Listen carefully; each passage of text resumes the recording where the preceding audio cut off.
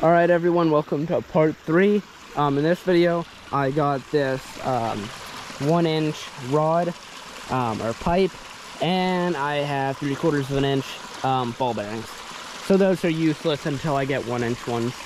But what I'm going to do today is attach this to this rod, and I have these little electrical clamps in here that I'm going to use, and then we're going to have to drill right through the center of this. So let's get on to that. Alright guys, so the best way I have for finding the center in one of these is just taking the speed square and lining it up along the diagonal, drawing a line, lining it up on the other diagonal, drawing another line, and where those lines intersect is the center point. So then we're gonna position the tip and drill it.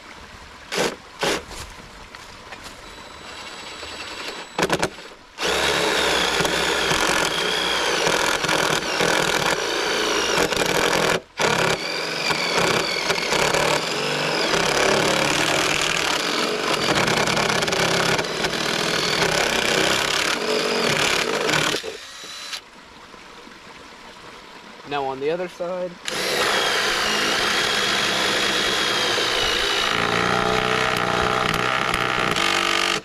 alright, so in here we actually have a screw, and I forgot I screwed this in. It's to hold the key.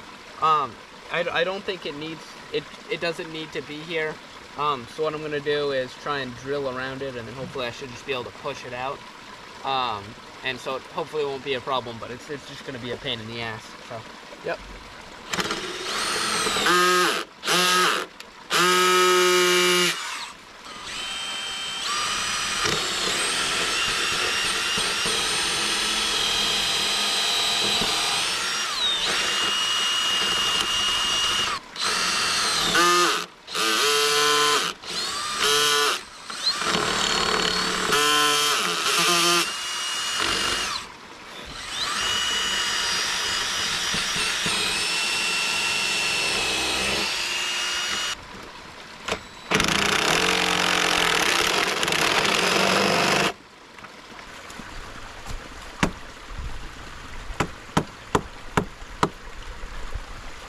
You know, like an hour ago, I was at the hardware store, and I was looking at these chisels, and I was thinking, you know, it'd be nice if I bought some, and then I didn't, and now I'm really wishing I did.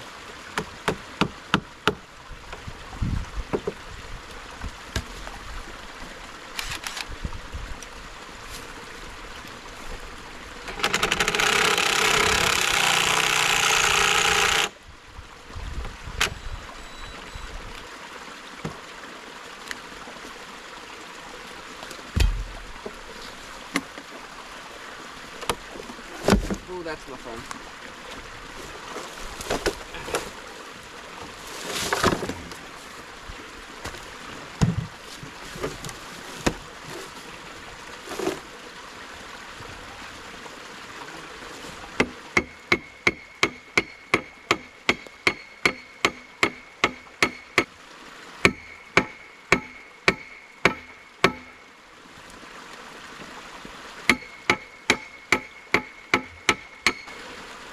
Alright, so every DeWalt battery in our house is dead, and I haven't been able to get that thing out of there, and now I have this giant bar stuck in here, and I can't pull it out. So I'm going to call it a day and come back tomorrow. Hopefully have recharged batteries. Alright, so it's the next day. I came back, recharged the batteries, and I tried to get the screw out. I was successful, and I managed to hammer this pipe right through.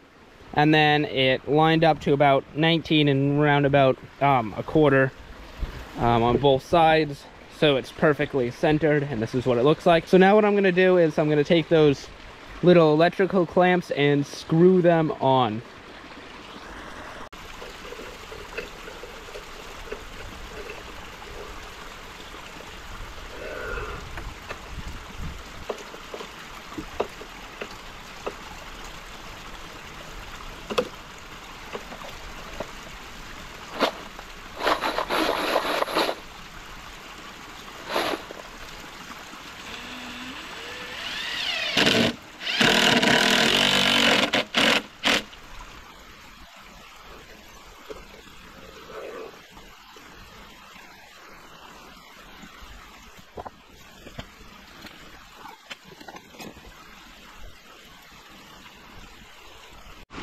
All right, so now that we have these all attached, like so with these electrical clamps, the next stage is to mount it up here.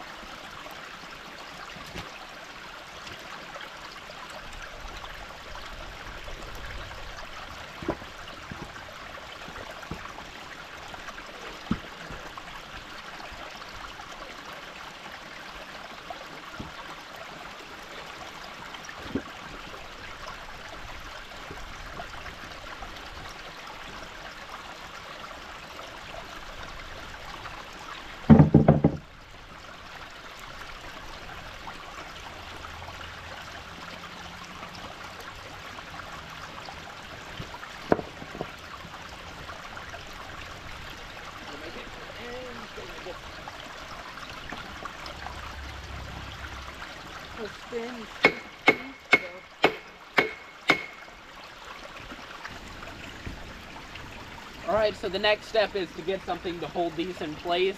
I think I'm going to give up on ball bearings for now, but maybe later we'll get some in.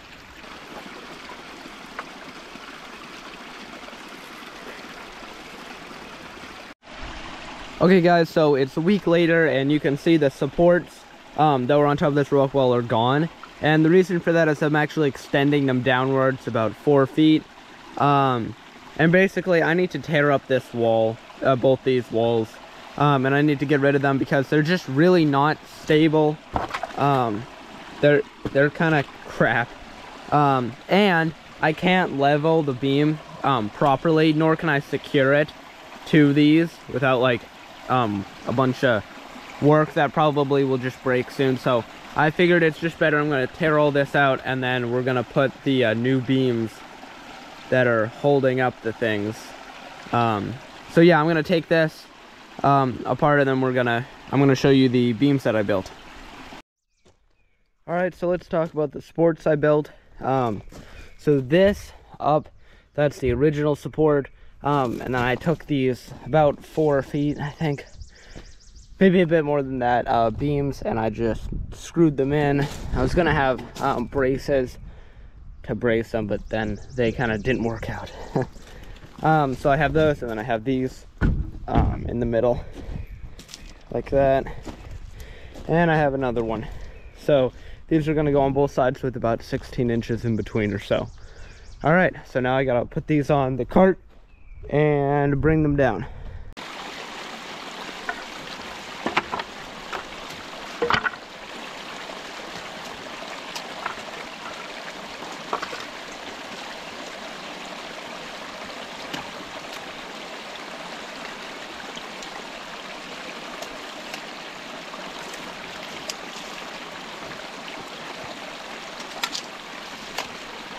All right, so I've set these all up. And you can see they're spaced, and I have these temporarily to just keep it up from prevent it from tipping over. So now, all right, so the space in between these two is supposed to be about 17 and a half. That's what I have it down here. So I want it to line up here, 17 and a half in the middle. So if I take 17 and a half, 4 inches on both sides, so 4, 4, 8 inches, 17 and a half plus 8, we get about 25 and a half. So from here to here needs to be 25 and a half. And right up here, this is where the water wheel is going to go. And half the water wheel is going to be below this line. So the water wheel is 4 feet, so half of that, 2 feet. Hook 2 feet. And so anything from below here we can use to secure, because the water wheel won't be touching it. So based off of that, we can take one of these pallet pieces and just go from this end to this end, and I'll cut it 25 and a half and make sure it lines up. That way these two are connected to each other. All right, so I went ahead and cut two 25 and a half inch boards, and I'm going to secure them to the bottom now.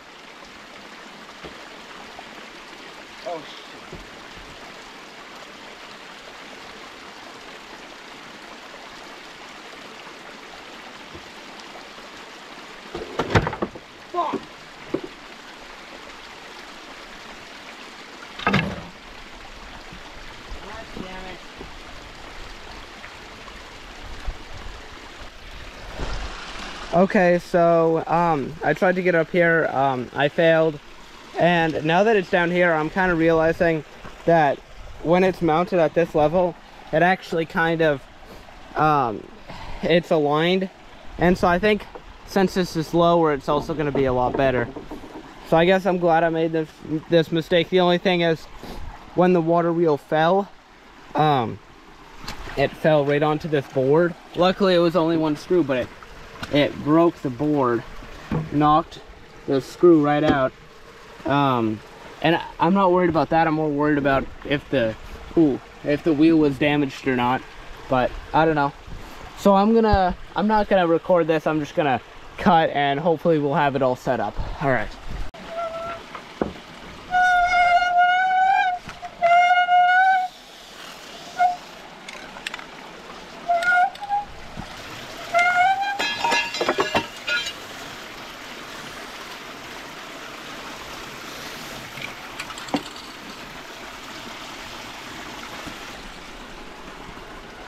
All right, so these little wood bearings, they're kind of temporary. Up until I get this thing running, then I'll buy some real ones. But I don't know if the WD-40 is actually gonna help. I don't think it will, but figured it was worth a shot.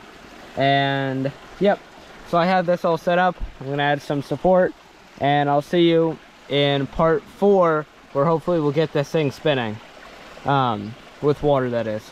All right, see ya.